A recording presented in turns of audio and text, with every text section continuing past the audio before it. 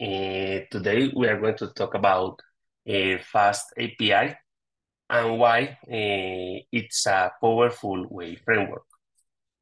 So this is the agenda for today. First of all, I'm going to present myself.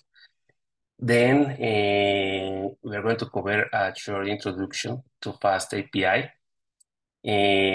And then we're going to talk about the two pillars of FastAPI. This is the Pydantic and Python types, and the concurrency and async programming. After that, we are going to see how you can install a FastAPI and what is the basic usage of the framework. Then we are going to talk about the advantages of FastAPI with the IDEs. And at the last part of the presentation, we are going to go deeper in the framework and cover a few concepts like the path and query parameters, the body parameters, the responses, the form and data, and the request files that you can send to the endpoints in FastAPI. And finally, we are going to do a short demo, a couple of examples of what we checked on the previous slides. Well, so who am I? My name is Camilo Torres Botero. I am a full stack developer, and I work on the Take Command Help account. I have been working at software for 1 year and 4 months now. I studied systems engineer at the University of Antioquia here in Medellin, and I started working as a developer since 2013. I did my master's degree in data engineering at EAFIT University, also in Medellin, and that's where I started working with Python. And since then, I focus on working with Python projects. I have always liked web development and web frameworks. So the first projects I have worked with Python web frameworks were with Flask, and now in Take Command Help account we work with Django. So I'm passionate about web development, as I told you, and I want to give you this talk about FastAPI, which I do not consider myself an expert, only like a passionate about web developing and frameworks with Python to do that. So I wanted to share like an introduction of FastAPI, and an interesting fact about this framework is that it was created by a Colombian guy. More things I can tell you about me is that I like video games a lot, but since I am a new dad, now I enjoy my time with my baby, my wife. I'm learning new things every day, how to be a good dad. I love dogs. I have two of them. Their names are Ozzy and Jagger, inspired of rock singers. So I love rock music and metal music too. And as I told you before, I live in Medellin, Colombia, with my wife, my baby, and my two dogs. Well, let's get started with FastAPI. So, quick introduction. If you go to the FastAPI webpage, you can see that this is a modern fast web framework for building APIs with Python. It's based on standard Python type hints. So the key features of FastAPI is that it is fast, it has a very high performance, it's fast to code. We are going to see in the next slides that you can automate a lot of things with FastAPI. According to the official web page, the speed of develop new features can be increased about 200% to 300% thanks to the automate things that you can do with FastAPI.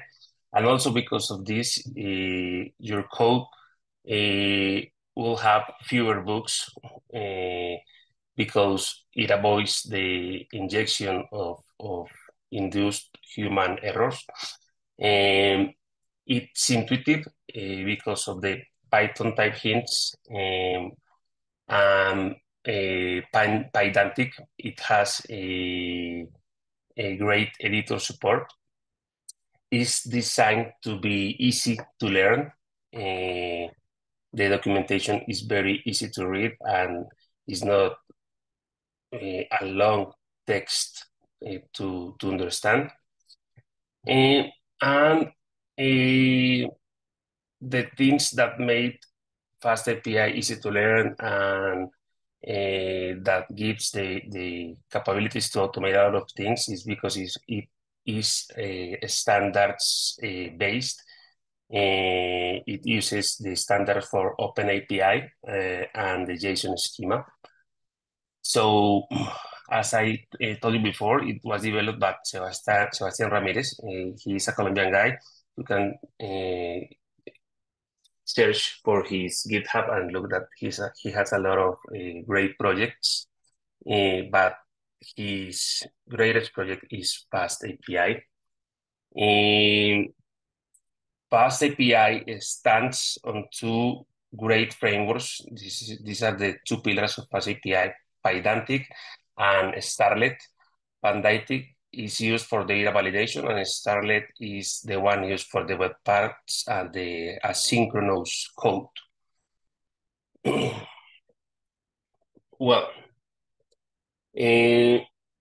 because the two pillars are the Python types and the asynchronous code, we are going to cover a few of these points here in these next two slides.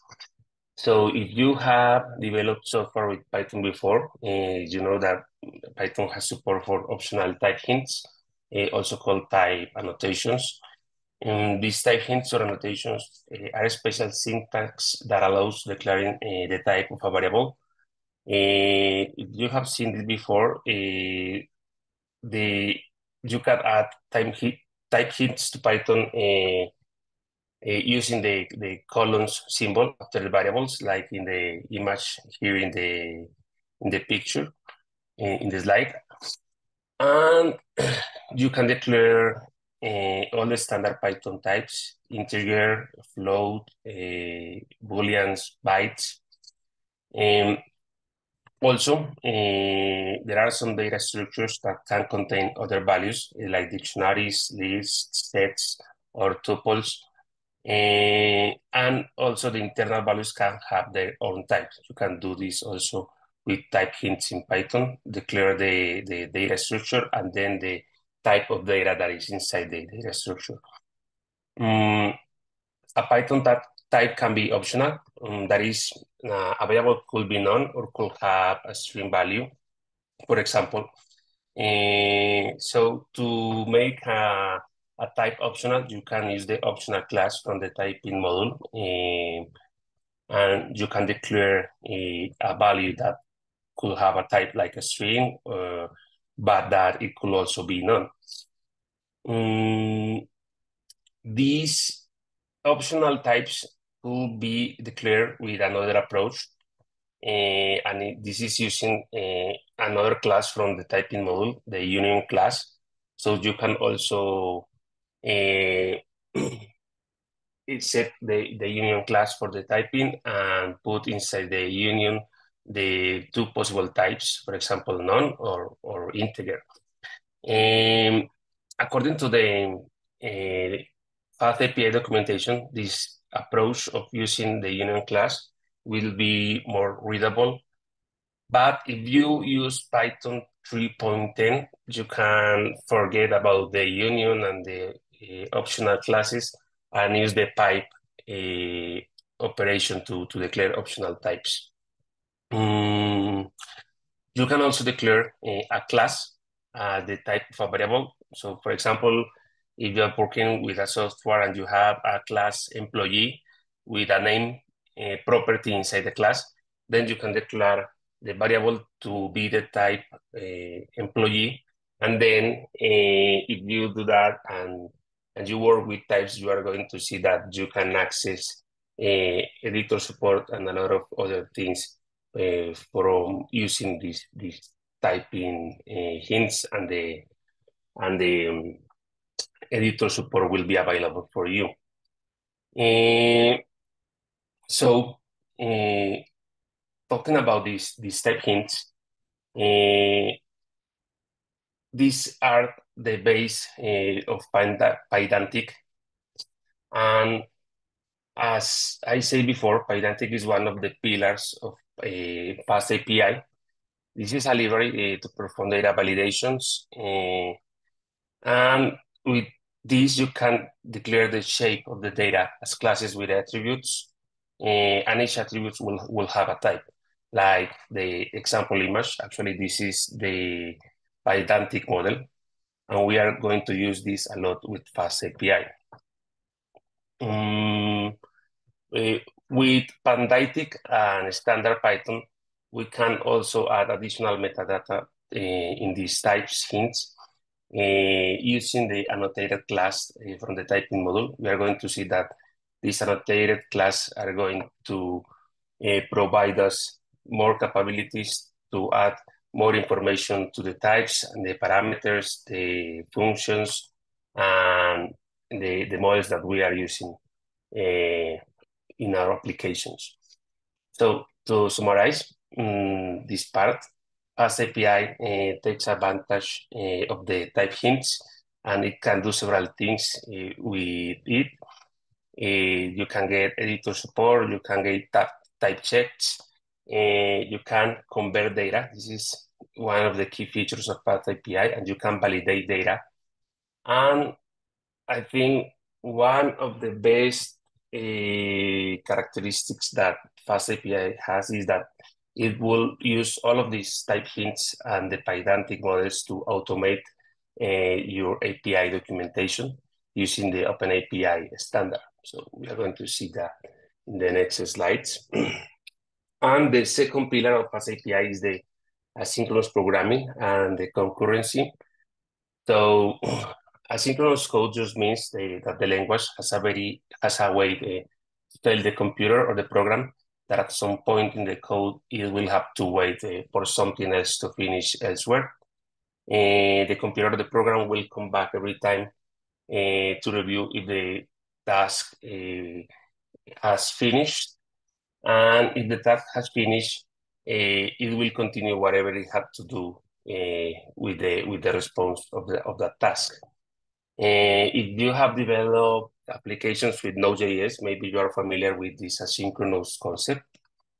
It is called asynchronous because the computer or the program doesn't have to be synchronized with the running tasks, waiting for the exact moment that the task finishes, and waiting for the result to continue the work.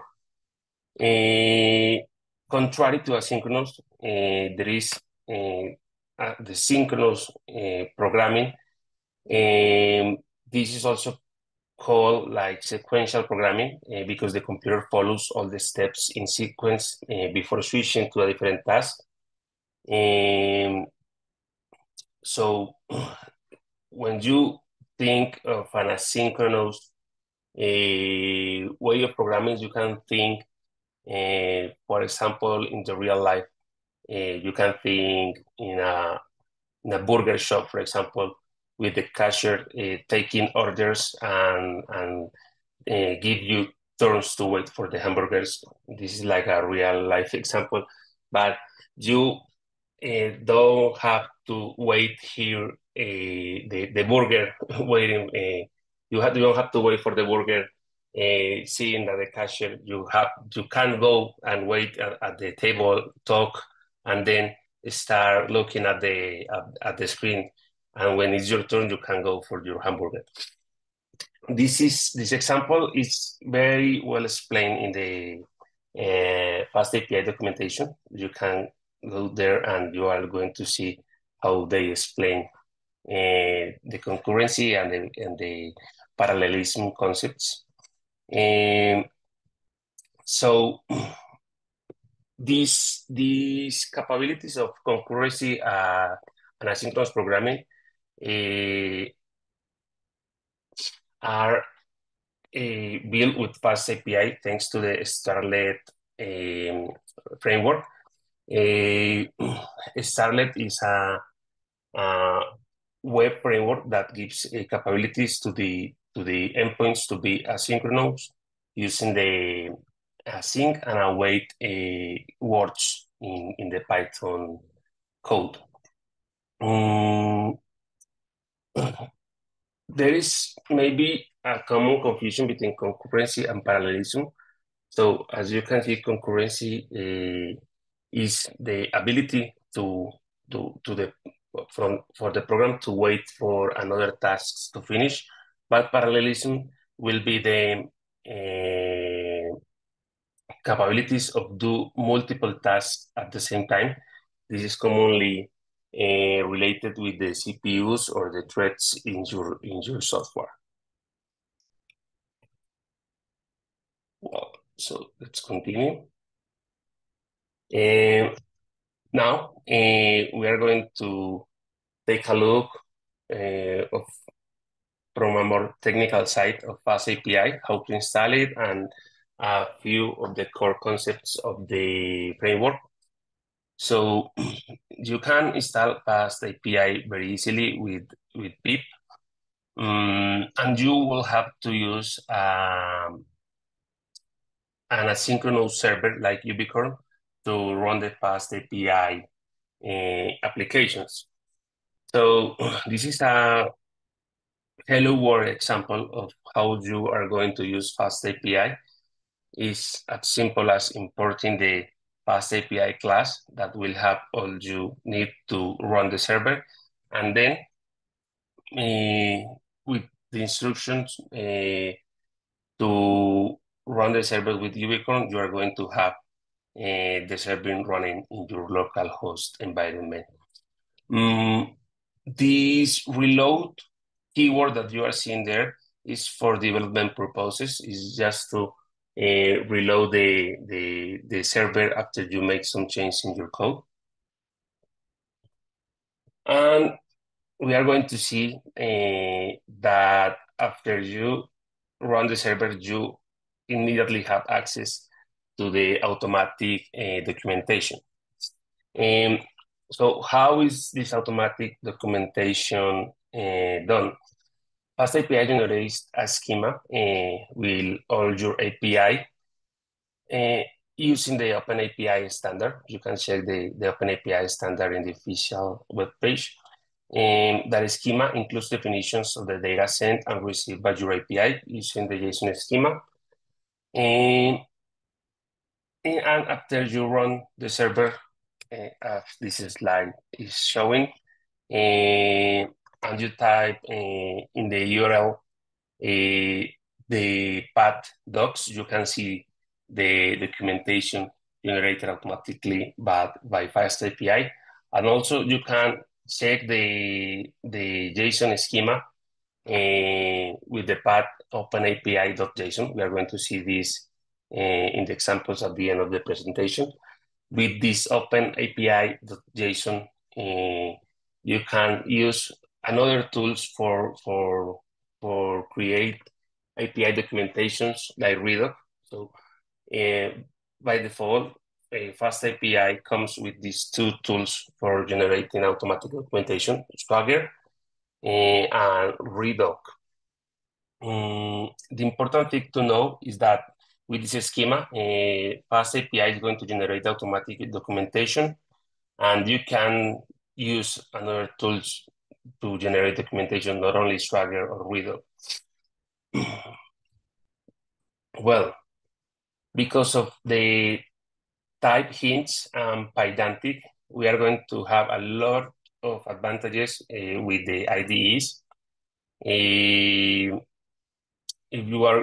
you usually work with PyCharm or Visual Studio, you will see that using FastAPI has a lot of advantages. For example, the auto-completion, the error checking, the code completion, and this is thanks to the type hints and the Pydantic libraries. Let's move forward. Well, from now we are going to cover like the core concepts of the FastAPI framework. If you have worked before with web frameworks, maybe you are familiar with some of these concepts. If not, we are going to cover a few of the definitions here. So with FastAPI, you can declare path parameters or variables with the same syntax used by Python format strings. If you are familiar with Flask or Django, you will be familiar with this concept of path parameters. You can declare the type of path parameter in the function using the standard Python type annotation like we talked before. And this is one of the best features of FastAPI. For example, you can say a path parameter is an integer and then send it in the URL. So with that declaration, FastAPI gives you automatic request parsing. We will see this in the examples at the end, but this works also with more complex types. This also means that FastAPI will give you data validation. With the same example, if you put a string in the URL at the path parameter and you declare it before as an integer, FastAPI will throw you an HTTP error because the path parameter should be an integer based on your declaration. All of these changes you made to your code will be reflected automatically in your API documentation. And all this data validation and parsing is performed thanks to Pydantic library, as we have talked in the previous slide. And I'm going to be switching between this slide and the next one to give you more images or examples about what I'm talking about. So as you can see from what we have seen so far, many of the FastAPI features are based on standard Python. So for example, you can also use predefined value validations using Python's enum class. If you have a path operation, for example, that receives a path parameter and you want this parameter to have only 3 valid values, you can use the enum class. We will see this also in the examples, but this is a really good feature of FastAPI. You don't have to worry about validations for your parameters, for example, if you want to be or to fix the possible values of the parameter. Also, with FastAPI, we can declare query parameters. These query parameters are the ones that comes after the question mark. If you have worked with these web frameworks, you can check the query parameters after the question mark in the URL. And all the same process that apply for path parameters also applies for query parameters, the data parsing, the data validation, the automatic documentation. So when you see a query parameter, you see that this is not fixed as a part of the path, like the path parameters. So they can be optional and can have the default values. This means we can use here the optional typing that I mentioned before in the typing slide. And if we are using Python 3.10 or after, we can use the pipe operation to declare these optional query parameters. So, as we talked before, you can use the annotated class from the typing module to tell FastAPI which behavior do you want. So you can add additional validations to your query and path parameters. FastAPI has two important classes to achieve this: the query class and the path class, as you can see here in the example images. And we will use the annotator class to wrap all the validations we want and to send also metadata from the parameters. For example, you can say if a parameter is deprecated and is from a previous version of your API, you can send these kind of properties in the annotated class. And a lot of things. For example, you can set alias for the parameters, titles, you can add descriptions of the parameters, and understand. This will help to understand what the parameters are used for. And also, you can add validations, like, for example, a mean longitude or a max longitude for a string. You can add regular expressions to the validations. Also, you can add integer validations, as you can see in the images, like the greater or equal than. For example, if you need data parameter, don't be zero and be greater than or equal than one, you can add this kind of validations using the annotation class and the query and path classes from FastAPI.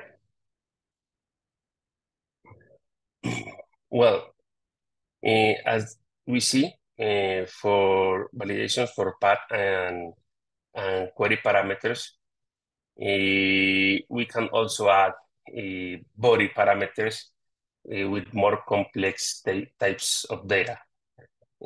So for example, in this image, you can see there are three parameters, one of each class: path, query, and body. Actually, the endpoint in the example image will expect a JSON body with the attributes of an item. You can declare multiple body parameters, and FastAPI will expect the JSON body according to the parameters. FastAPI will do the automatic conversion from the request. This is a great feature from the framework. So for example, if the request has a parameter company and a parameter employee, a JSON body with the two objects will be expected and automatically transformed for you. Also, you are going to see all of these models and types in the automatic documentation.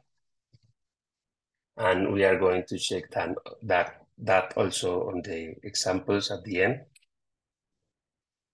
We have here an example image of how the documentation is generated and how you can see the schema and the example data that you can send to the endpoint.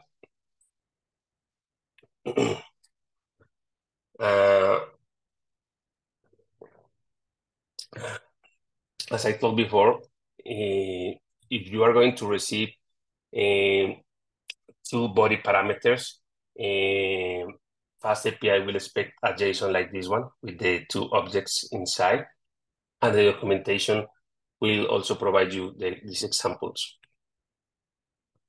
You can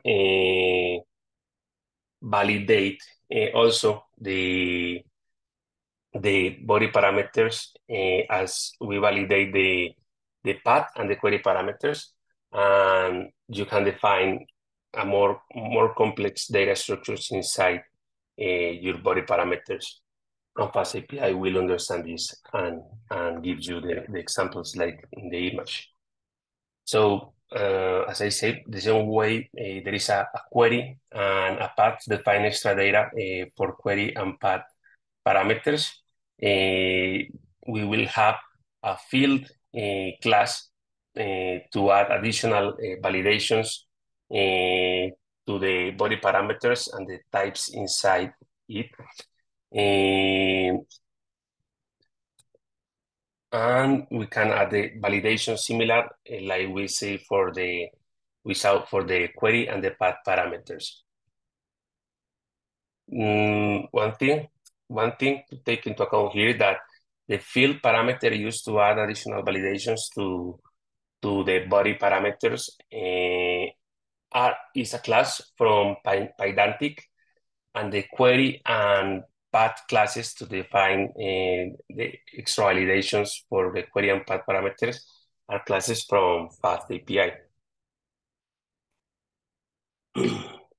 So as you can add these type hints to the models and to the request parameters, you can declare the type used for the response, also using the type hints and these type annotations.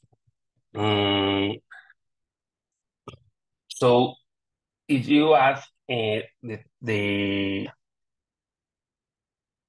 return type to the functions, FastAPI will use this return type to validate the return data. So if the data is invalid, for example, you missed a field, it means, sorry. Yeah, it means that you are going to see an HTTP error, and we are going to see that also in a few minutes in the examples.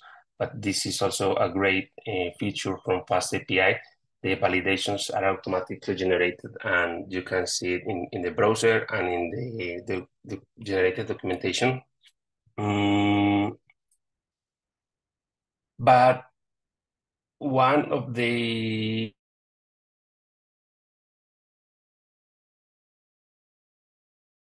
output data of what is defined in the return type, and this is very important for security validations. We are going to see also that, for example, using a user class and a user with a password and the return type without a password.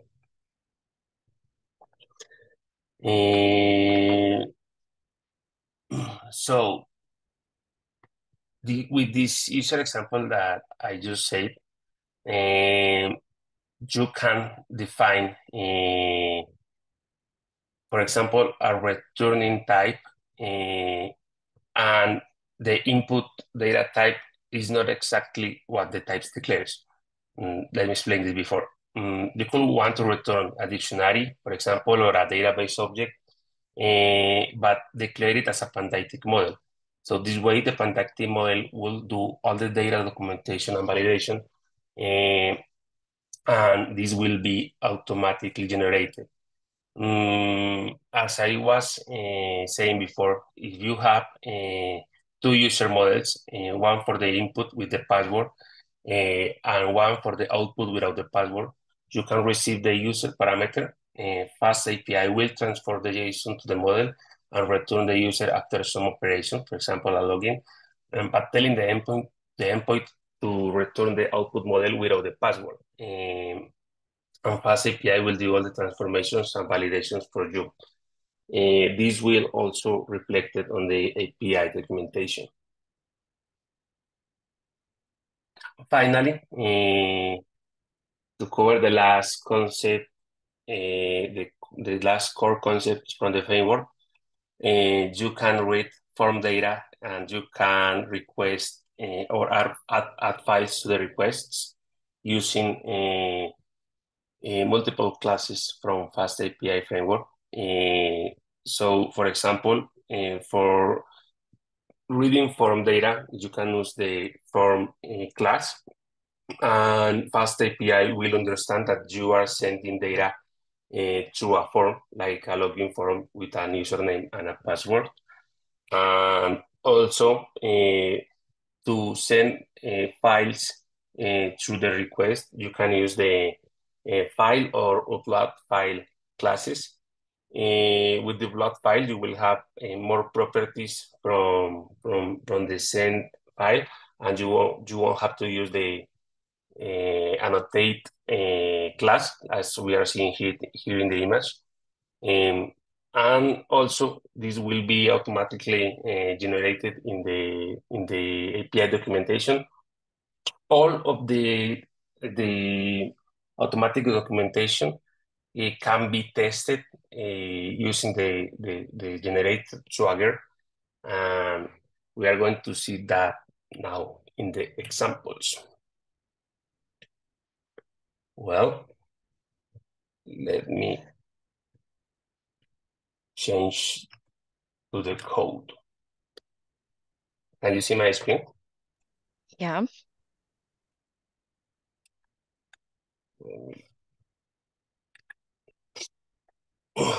Well, here we are going to see like a couple of all the features that we have seen in the previous slides.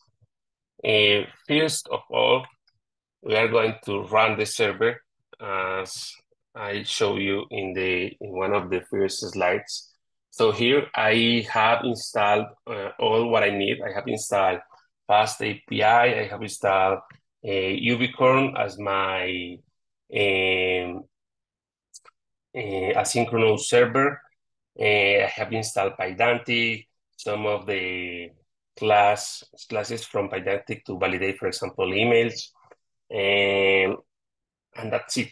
So if I run Ubicorn, I'm going to show you first. This is the same directory that I'm seeing here in PyCharm. So I'm going to tell Ubicorn to run the main app that is here in the main file. And I'm going to use the reload feature to update or to refresh my server with the changes that I made in my code. So after running Ubicorn, we can go to the browser, and we will have now the FastAPI server running. This is our first endpoint, the hello world endpoint. And as you can see here, and we are going to cover the other endpoint that I have here to see what FastAPI could do with the validation and the transformation of the data. So if you add to the path the docs path, you are going to see the automatic generation of the documentation with all of your endpoints. And at the end, you're going to see all of the schemas that you are using in your application. And this is the second option for the automatic documentation. This is a tool called Redoc. It's very similar. Maybe it has a better user interface, and you can see here all the endpoints and the examples for the type of data that you are going to send, for example, in your endpoints. So let's try a couple of endpoints here.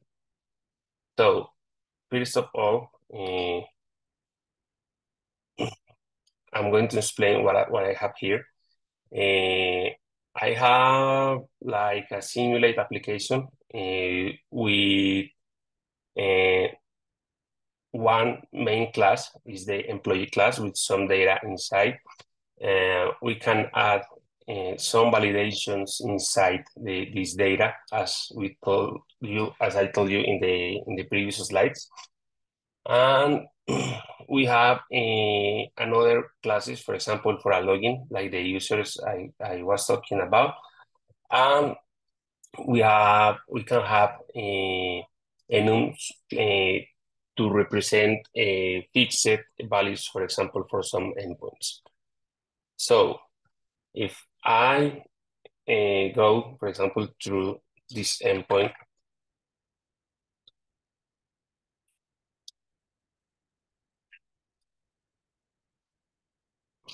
As I was talking before in the presentations, and you send an integer here in the path parameter, you will see that the endpoint is responding right according to the parameter and the validations. But this is one of the greatest things I think FastAPI have. So for example, if I put here a string, I will have an HTTP validation. I did not do this validation. This was automatically generated by my type hints and my Pydantic models in FastAPI. So as you can see, it is saying to me that these parameters should be an integer. And also, as we talk in the path parameters and the query parameters, I can define validations for the parameters. Like I don't want to have employee IDs with values of 0. So I can set the validation for this parameter to be greater or equal than 1, or for example, to be less or equal than 1,000. And if I put here an forbidden value, I will have also the validation for that parameter, and FastAPI will say which is the error here. It's saying, for example, that this input should be greater than or equal to 1, and the value that we are sending is 0.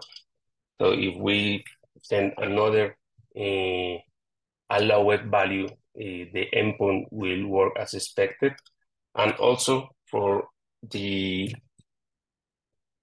other validation to the less or equal than 2,000, we can generate all these errors here. And we can also test this here in the Swagger documentation. So as you can see here, automatically it is saying that we have to send a required parameter in the path, that is the employee ID. And also we have a query parameter, for example, for the pagination or limit some query in the endpoint. So if I execute this, it will say that the parameter is required. And I can also test what I was showing before here in the Swagger documentation, and I can see the body responses after here in the endpoint using the Swagger documentation. Also, if I add some kind of query parameter here, I can see it in the response, and I can also validate them as we saw in the query parameters slides. So for example, I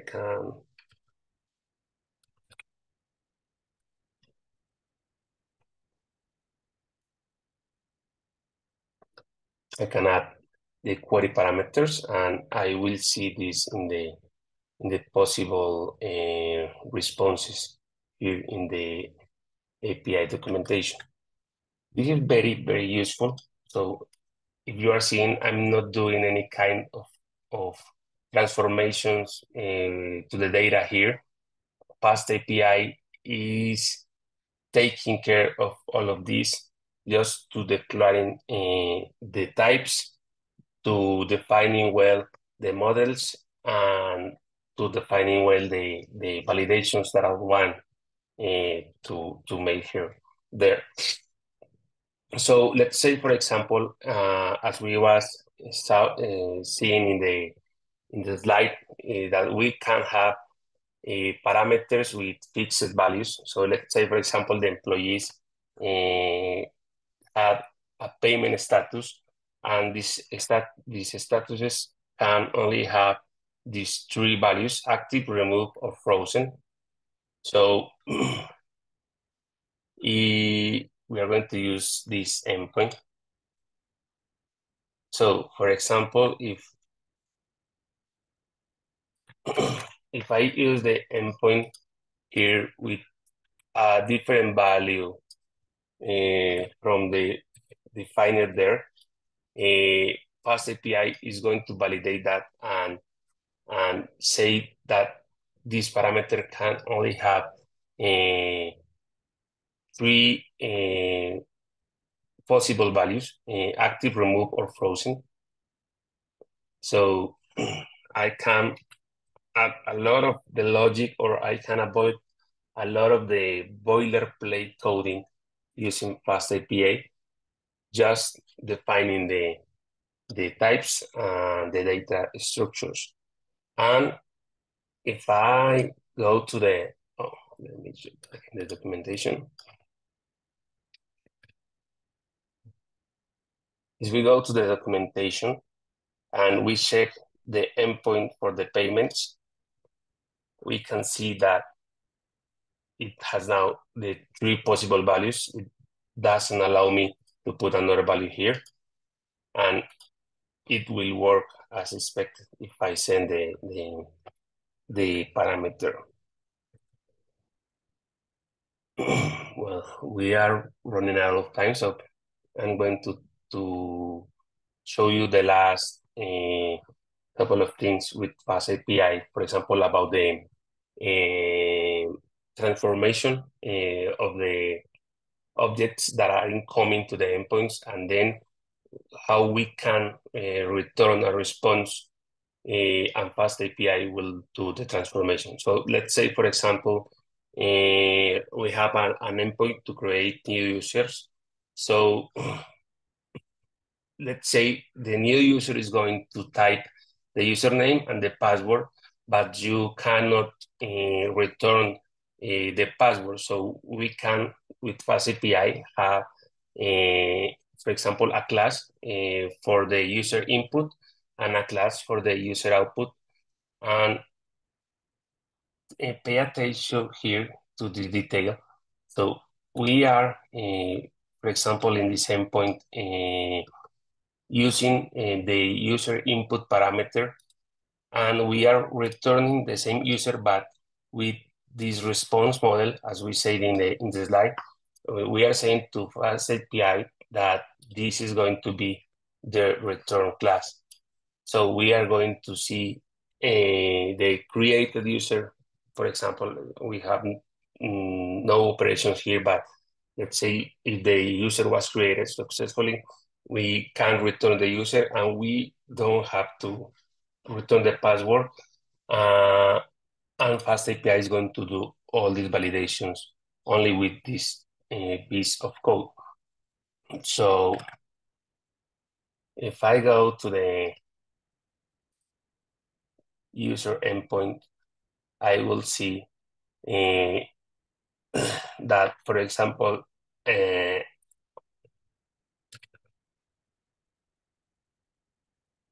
can set here the parameters.